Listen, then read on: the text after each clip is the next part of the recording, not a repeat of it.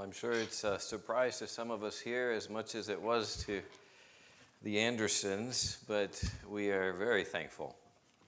It's when music is from the heart and it's for the Lord, there's no mistaking it. And we're blessed. And if any people in here have praises, if you have a song in your heart, you need to come give it for the rest of us. And you know, if you don't know their whole story, if you're curious how things are going, come talk to them. And Gideon's here, and he's an adult, so talk to him. And he's brought his friend Dante. If you haven't met him last week, he's here today. So make sure you take the time that we get to be a church, which means we get to be together. So thank you for that. I enjoyed that a lot. In fact, I'm not even sure how to jump from that into the sermon. So God is going to be working today.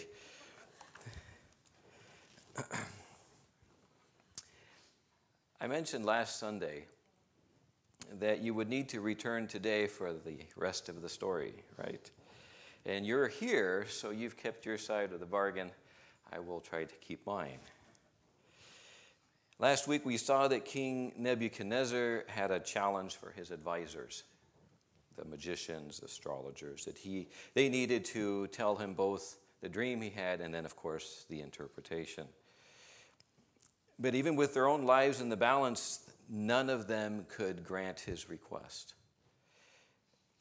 It was an impossible task, and they made an absolute statement in verse 10 of Daniel chapter 2 that I wanted to just quote once more for us. There is not one person on earth who could declare the matter to the king, except the gods, but they do not dwell among mere mortals.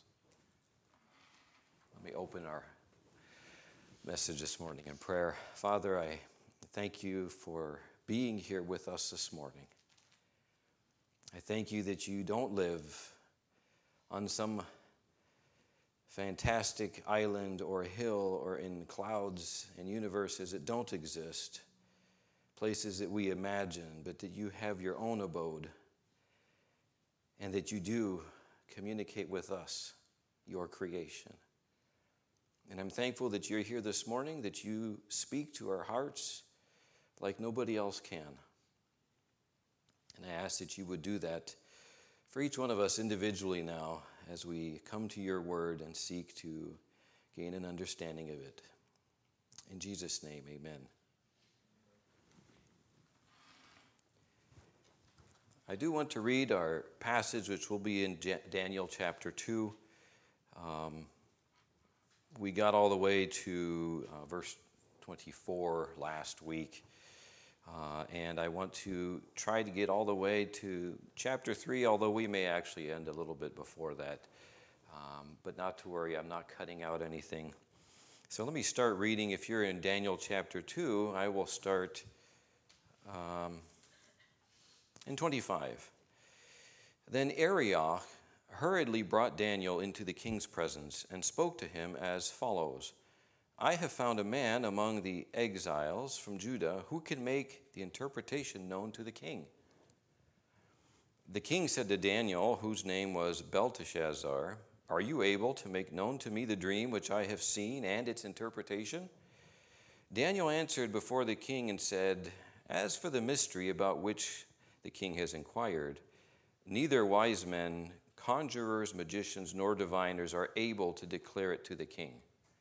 However, there is a God in heaven who reveals mysteries, and he has made known to King Nebuchadnezzar what will take place in the latter days. This was your dream and the visions in your mind while you were in bed. As for you, O king, while on your bed, your thoughts turned to what would take place in the future. And he who reveals mysteries has made known to you what will take place.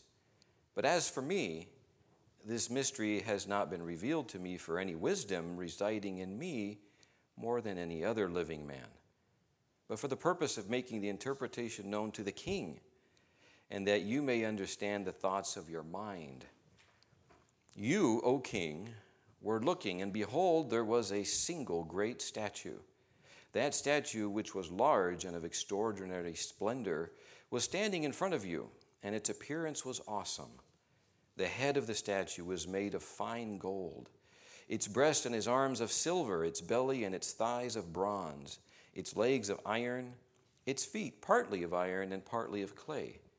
You continued looking until a stone was cut out without hands, and it struck the statue on its feet of iron and clay and crushed them. Then the iron, the clay, the bronze, the silver, and the gold were crushed, all at the same time, and became like chaff from the summer threshing floors. And the wind carried them away so that not a trace of them was found. But the stone that struck the statue became a great mountain and filled the whole earth.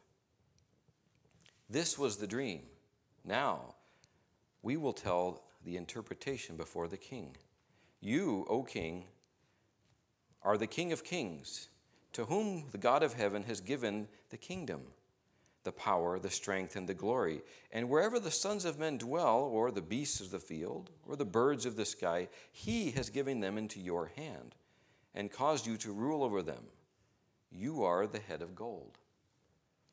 After you, there will arise another kingdom inferior to you, then another third kingdom of bronze, which will rule over all the earth.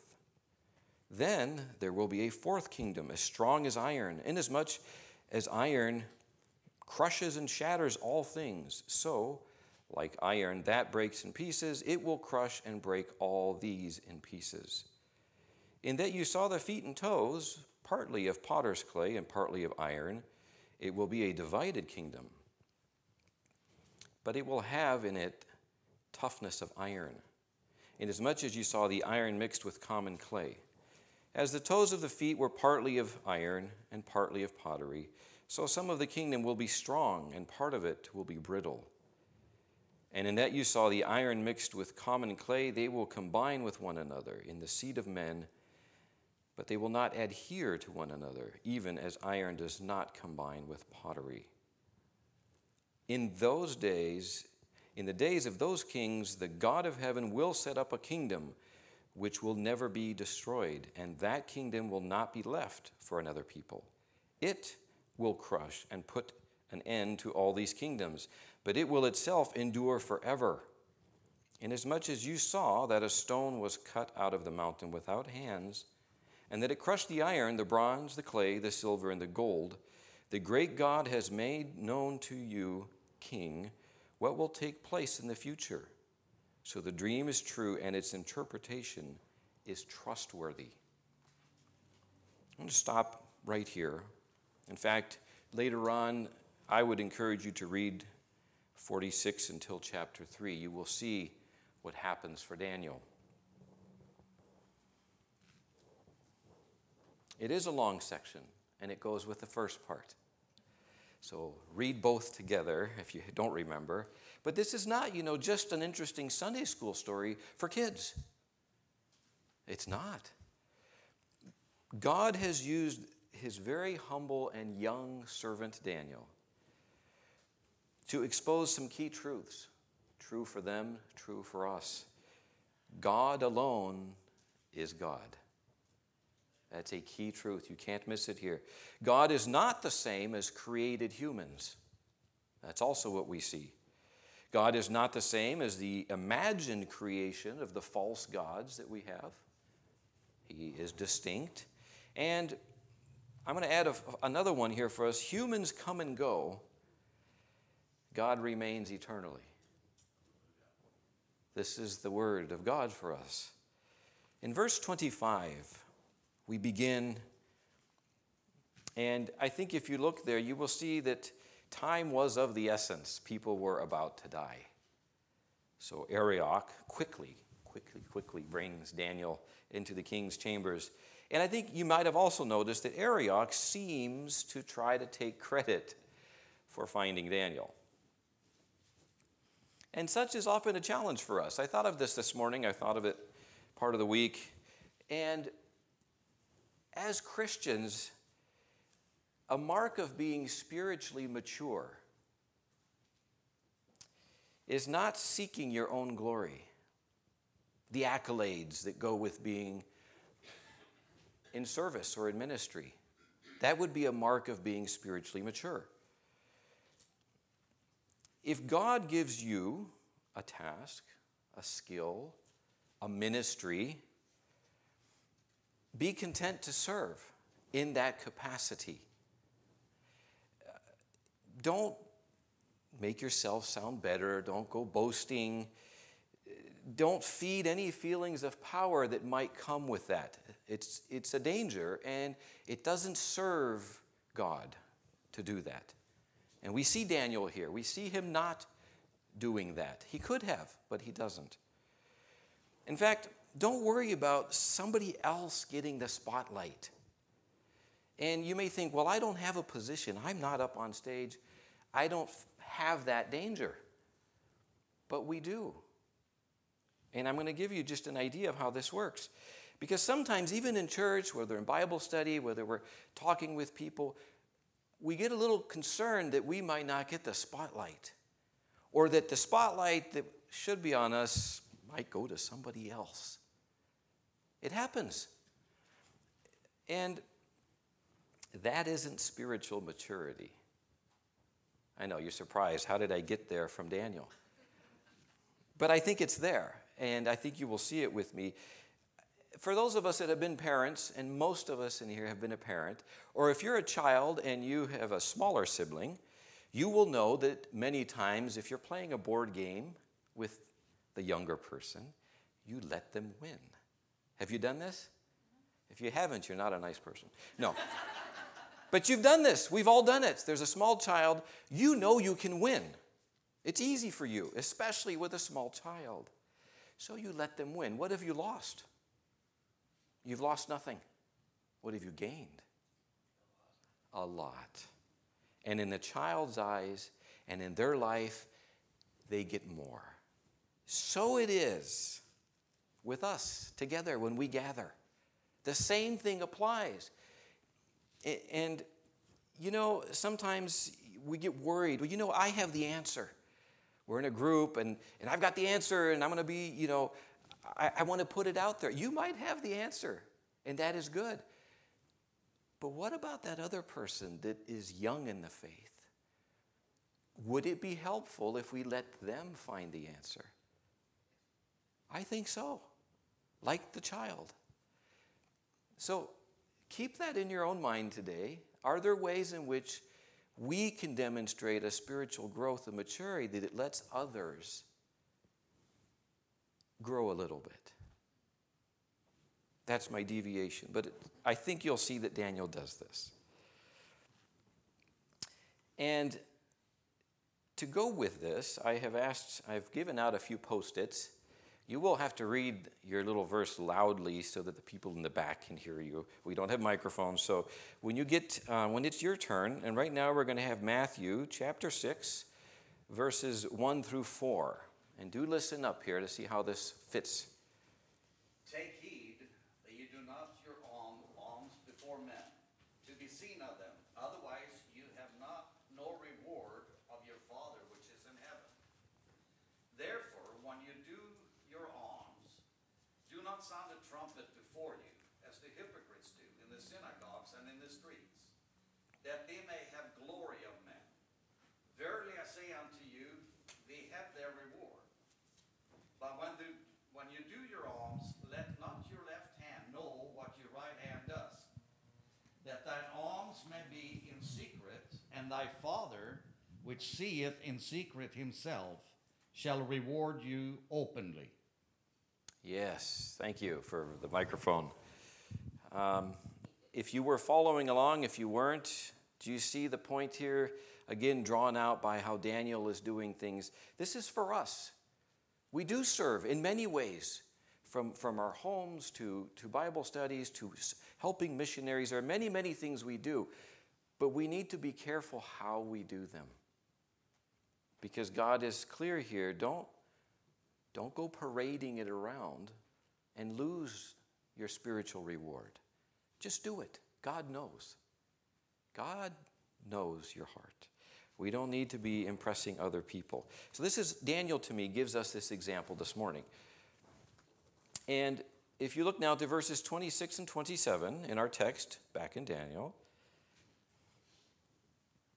notice how Daniel speaks. He doesn't, I think, overstep his bounds.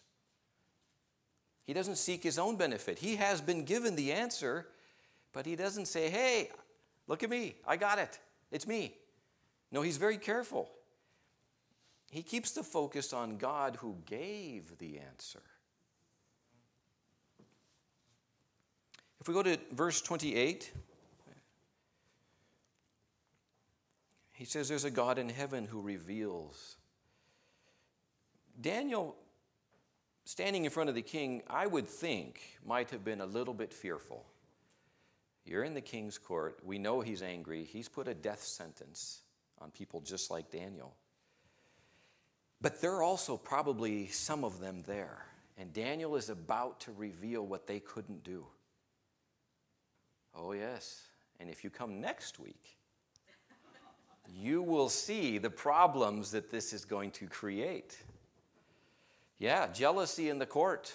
Oh, yes. Power grabs and struggles. Here's Daniel in front of these men. They have spent a lifetime charming the kings, deceiving people for their own benefits, for gaining power, prestige, authority. But Daniel will now affirm in public, none of them could give the answer. Oh, it's a scary place if you think about it. None of you. I would probably, find the corner and the exit before I made my statement. No, Daniel knows. God told him, none of you can do this. And Daniel says, and neither can I. Important point. Very important point. We don't need to forget where we get our spiritual power and gifting. It's not from us. It never is. Thank God when you get it and you persevere. But remember, it's not from you. Verses 28 and 30, it appears that if we read the text here, the king was resting and began to ponder the future. Apparently, he had some leisure time. And he would be pondering the future of his empire.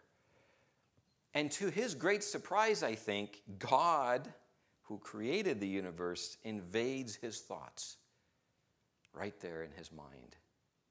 Dream, vision, somewhat interchangeable. And gives him a small snapshot of the future. Probably not what he was expecting. But this vision of the future is world history, going far beyond Babylon. Oh, that would have been something to behold. And I thought of this again. Do not each of us human, and that's all of us here, don't we think about the world from our own perspective? Our own personal perspective right now? That's how we see the world, isn't it? I don't see the world as though I'm an aborigine. I don't. I don't see the world as though I live, in Trump Tower down in New York. I don't. I think of it basically right here, just like you do. And do we ever encounter the world in a different way than our own point of view? Our own place in time and history? This is how we encounter the world. Well, Nebuchadnezzar was no different. He was looking then. So this means to be human, we only have our very short life with which to measure, with which to ponder life, humanity, and all of its questions. We only have ours. That's it. I think, like Nebuchadnezzar, our personal perspective is a little bit short-sighted. We can look back in history, but even then we do it from our personal present. So let's not be too hard on him. As we read this story of the statue, I'm going to tell you, I am not, to my wife's great chagrin, big into poetry. I studied it in school like many of you. I never really liked it because it was so fraught with interpretation. I tend to be kind of a literal person. But as I am studying this the last week, a piece of poetry came to me, yes, from many, many decades ago. And I thought I would read it to you. I don't hear it as poetry, I see the image. And I know you guys will recognize this right away, maybe. I met a traveler from an antique land who said, "Two vast and trunkless legs of stone stand in the desert. Near them on the sand, half sunk, a shattered visage lies, whose frown and wrinkled lip and sneer of cold command tell that its sculptor well those passions read, which yet survive, stamped on these lifeless things. The hand that mocked them and the heart that fed, and on the pedestal these words appear, my name is Ozymandias, King of kings, Lord of lords, look on my works, ye mighty and despair. Nothing beside remains. Round the decay of that colossal wreck, boundless and bare, the lone and level sands stretch far away." Okay, you may not be into poetry either. But as we contemplate the statue, all that's left is a vast expanse of sand and these 2 feet on a pedestal. The joke, of course, the irony is on the person who that represented. There's nothing left. Nothing. Ozymandias, you can read it later. I think then how absurd are the statements that people make, believing we're so great, that we will endure, that our works will endure, that history might remember us. I will give you a few examples in a second, but verses 31 to 35, this is the dream, right? We've all been waiting for the dream, so here's the dream. And there's a statue in Nebuchadnezzar's dream. Statues would have been very common at that time, very common. But making a statue out of distinct, different metals would not have been common. The top part of it would have been bright and shiny as the sun hit it, just fabulous. And the feat of mixed with clay, iron, would have puzzled them just like it puzzles us. It doesn't make any sense. The two don't mix. And then, of course, there's the rock. What is this? A rock that crushes it all. You see why I was reminded of the poem, Nothing Left. Well, so far so good. The king must have been amazed. The impossible had happened in his very sight. Daniel had actually recorded his inner thoughts. He had done the impossible. This is why Daniel repeated several times that the revelation came from God. Oh, yes, important point. For all of us, again, Christians who follow Christ, where does our power come from? Yeah. Let's not be fooled. Let's not lay on our own wreaths, rest on them, and think that we're special. That's called pride, and many fall with that. And it doesn't take being at the top of a huge conference in front of thousands. It just takes one or two people that you talk to. When you get to verse 30, and I apologize, we're going to back up just a second to verse 30. Daniel says, "But as for me, this mystery has not been revealed to me for any wisdom residing in me any more than any other living, but for the purpose of the interpretation." He's making a statement. It's not because I'm wise, it's not because I'm very learned that God gave me the interpretation. Does that remind you of anybody else in biblical history? Joseph it is. Joseph in the Old Testament. Not Joseph and Mary. Back in Genesis. If you'd like to turn there, I will read just 2 verses. Genesis chapter 41. I'll give you just a second if you'd like to turn there. Genesis chapter 41. It'll be verses 7 and 8. I'm going to start at the second half of 7. Then Pharaoh awoke, and behold, it was a dream. Now in the morning his spirit was troubled, so he sent messengers and called for all the soothsayer priests of Egypt and all of its wise men. And Pharaoh told them his dream, but there was no one who could interpret them for Pharaoh. Oh, that sounds familiar. In 14 and 16 we continue, then Pharaoh sent word and called for Joseph, and they hurriedly brought him out of the dungeon. And when he had shaved himself and changed his clothes, he came to Pharaoh. And Pharaoh said to Joseph, I have had a dream, but no one can interpret it. And I have heard it said about you that you, when you hear a dream, you can interpret it. Look at the next verse. Joseph answered Pharaoh, saying, it has nothing to do with me. God will give Pharaoh an answer for his own good. The parallel is striking, isn't it? Two young people in a foreign land, in a foreign court, who don't have a position of status, who aren't part of the culture per se, both in front of an impossible task for the ruler, top person.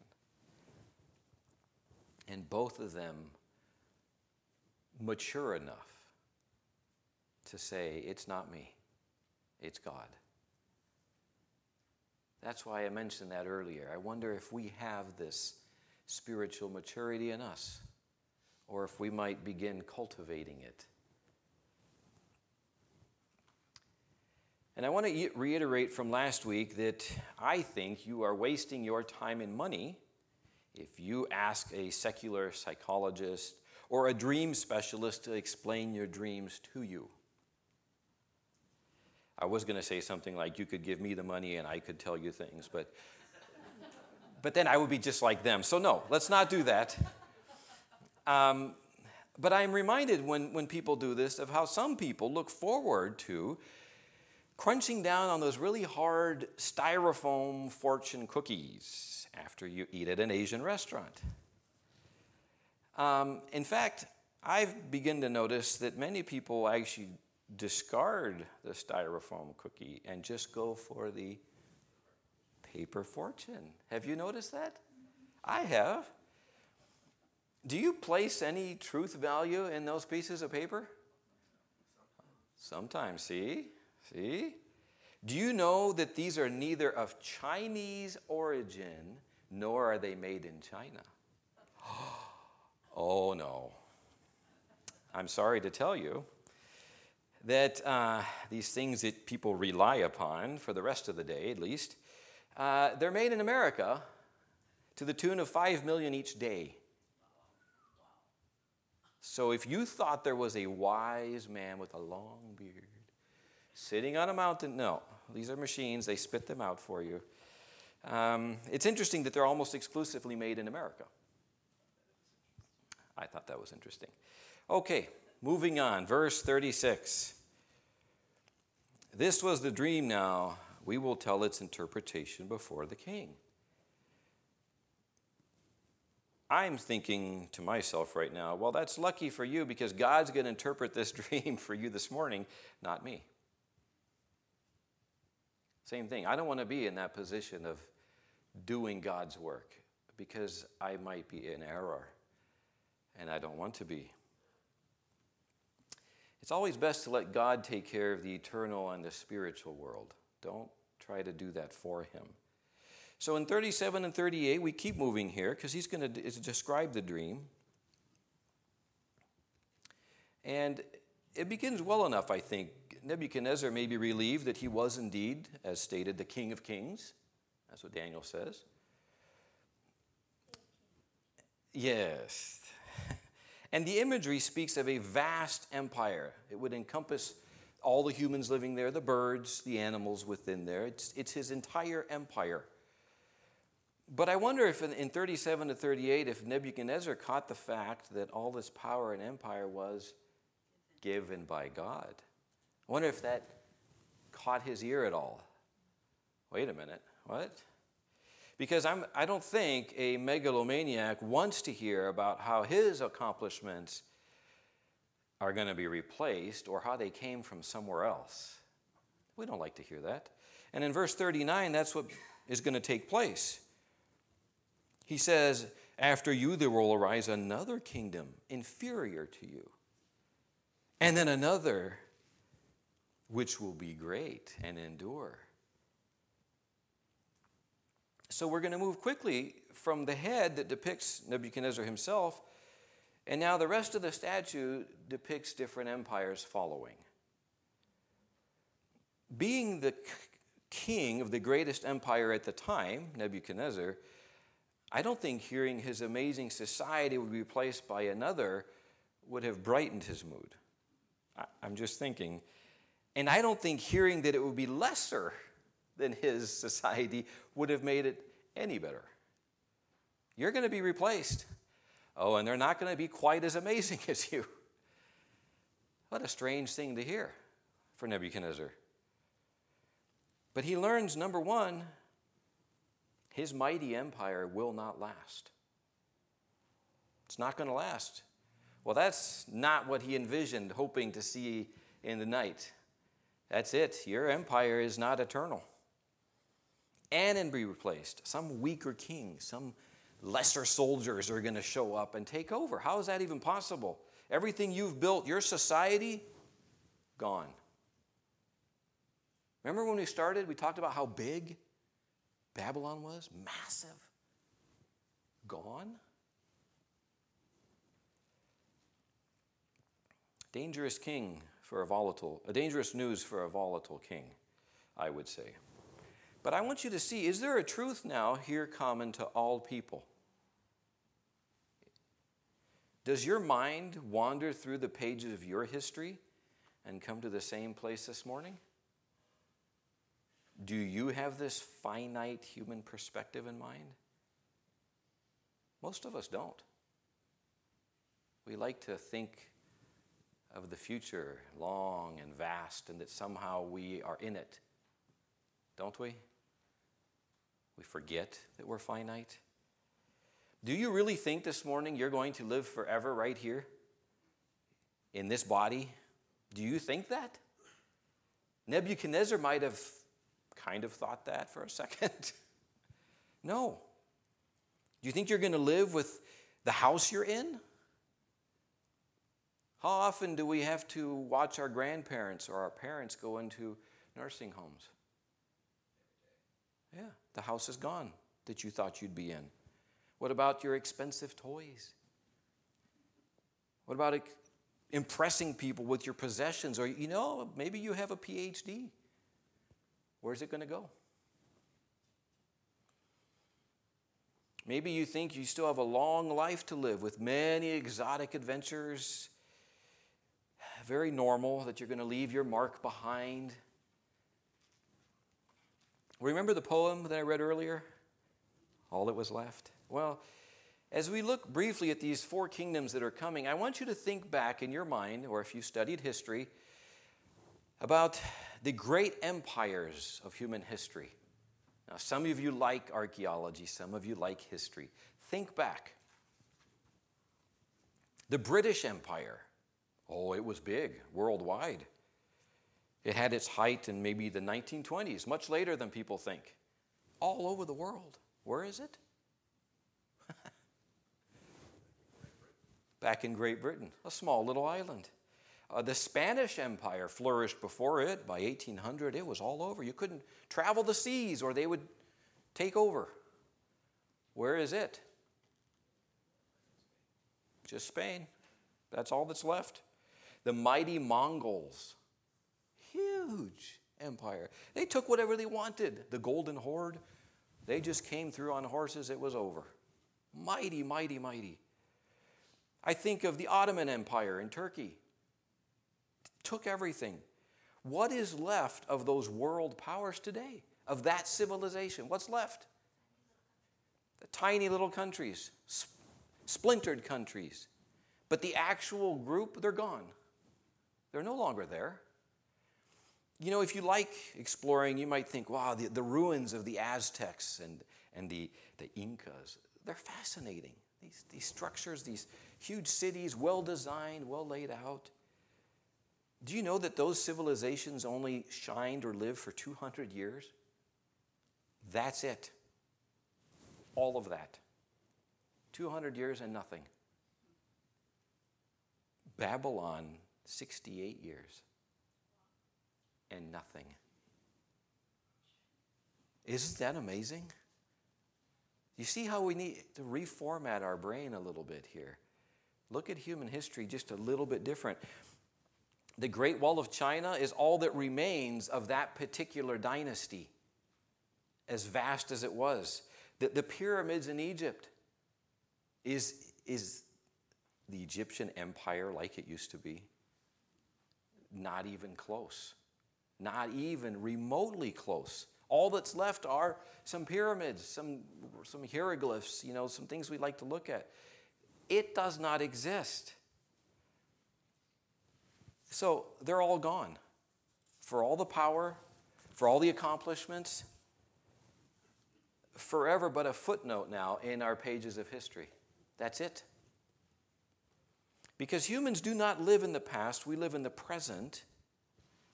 Humanity now revolves around the now, wherever we happen to be. Don't fool yourselves. People won't, unfortunately, remember you. But that won't matter to us, will it? Where will we be? If we're with the Lord, that doesn't matter to me a bit. It shouldn't matter to you. All right, it's a little bit depressing. I know that. It's a little bit sobering this morning to look back at our human history and to see how short our life is. And it is short. But I wanted you to see kind of what was happening to Nebuchadnezzar at this point.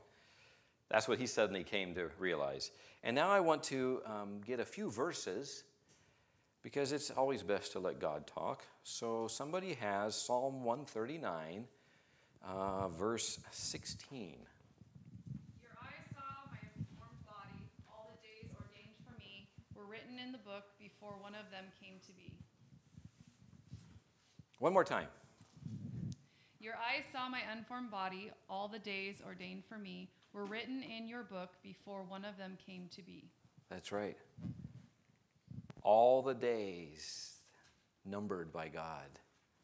Okay, how about one more? Let's see, we've got Job, chapter 14, verse 5. Since the days are determined, the number of his months is with you, and his limits you have set so that he cannot pass. Excellent, thank you. Yes, that's Job 14:5. NIV will tell you a person's days are determined. You're not going to get less than what God wanted, and you are not going to get more. That's in the Bible. That's us. Psalm 90, verse 10. I'll read that for you. You can turn to Psalm 90. There are two different verses there in Psalm 90. Because again, this is God laying this out for each of us. Verse 10. As for the days of our life, they contain 70 years, or if due to strength, 80 years. Yet their pride is only trouble and tragedy, for it quickly passes and we disappear.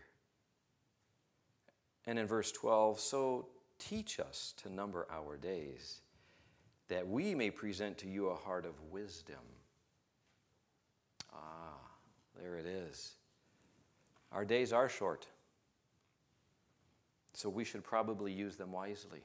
And as Christians, that means the way God would like. Back in our text here, we get to verse 40 in Daniel chapter 2, and we learn that there will be a fourth kingdom, as strong as iron. So what are these kingdoms? Some of you have studied this before. It's not a big surprise to you. There isn't a whole lot of debate with scholars over what these kingdoms were, because they're not anymore.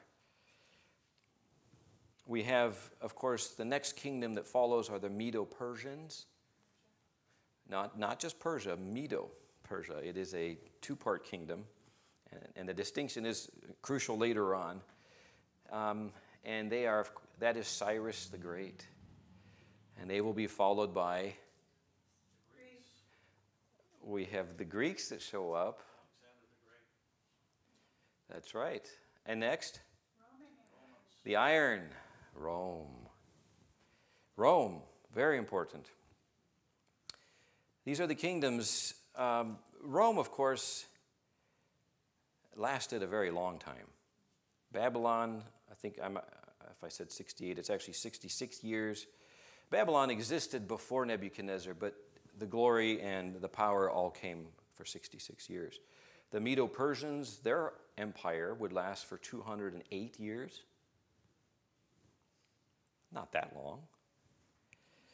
long.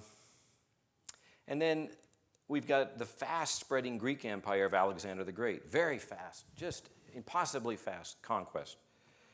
And it lasted 185 years. See, all these things that we imagine, we know of history, and how short they really are. Very, very short. The Roman Empire did last around 1,000 years, depending if you take, the Roman or the Eastern Byzantine version. That's a long time, 1,000 years. And so, yes, highly influential to us today. We have vestiges of the Roman law, the principles that they used in society. Architectural design is with us from the Romans still. But the Roman Empire is gone. It doesn't exist. As big as it was, it's gone. So the focus of the dream is not the human empires that are going to follow, is it? No, they're gone. How could that be the focus? No. Rome came and went. Thus the iron in the statue came and went. In verse 44, we find, in the days of those kings, the God of heavens will set up a kingdom which will never be destroyed. And that kingdom will not be left to another people. It will crush all the others. In the future days of this iron and clay mixture, I think is where we need to set this. And in 45, you notice we're back to the stone. This big stone that crushes all things. God is making a clear distinction between the mortal, the impermanent human world of empires, and the stone, which is outside of the mortal world. Very distinct. The stone is not made by hands. It's not made of any human government. It's not shaped by human minds. The stone is outside. And it is the imagery for God, for his eternal and uncreated character. God stands outside of time, outside of space, outside of human history. This is where God is. This is the stone. And I think the imagery or the allusion to God's kingdom is clear enough from Scripture. We have other places that describe this. But I think we're too quick to look for the earthly explanation. In fact, we want that. What does it mean? What does it mean for me on earth? Forgetting the distinction. And so, let's get the distinction. Somebody here will have John, the Gospel of John, chapter 18, and we will read 36 through 37. Jesus answered, "My kingdom is not of this world. If my kingdom were of this world, my servants would fight, so that I should not be delivered to the Jews. But now my kingdom is not from here." Pilate therefore said to him, "Are you a king then?"